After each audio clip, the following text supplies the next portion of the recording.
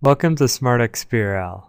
This is a video demonstrating how to fix errors when attempting to generate XBRL. After you have uploaded either a Word or HTML document to the service, you may have errors when attempting to generate XBRL.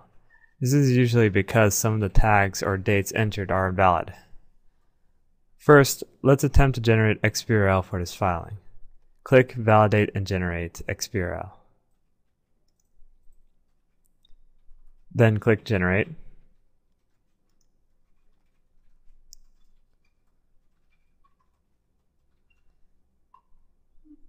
When you attempt to generate XBRL that has errors in it, you'll see this pop-up listing errors in your filing.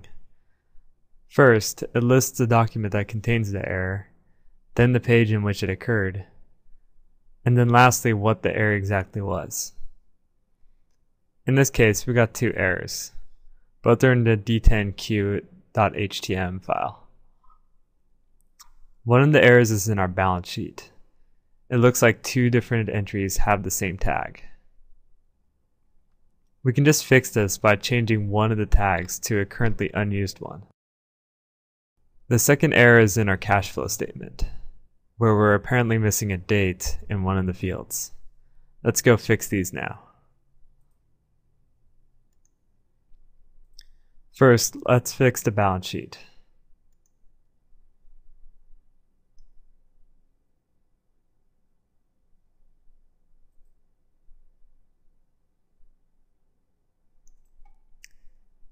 It looks like two of the labels share the same tag, liabilities and stockholders' equity. Two labels cannot share the same tag.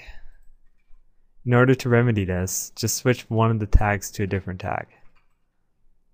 We'll switch liabilities and stockholders' equity in the total stockholders' equity label to stockholders' equity.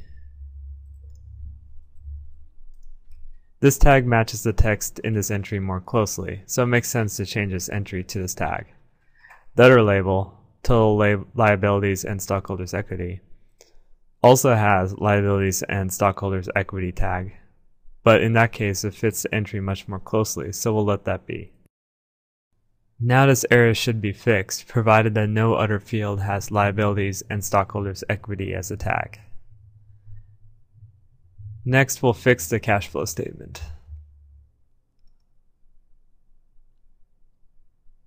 There's a missing date in the fourth column.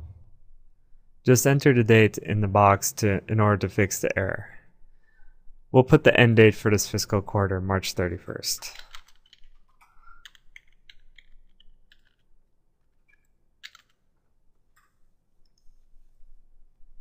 After we made our changes, we have to save the filing before we can generate XBRL with our new changes. Click Save Changes. Press OK. Remember to save often, since if you close your filing without saving, you will lose your unsaved changes. Now when you attempt to generate XBRL, you should encounter no errors, and you should be able to download your finished XBRL. Click Validate and Generate XBRL. Click Generate.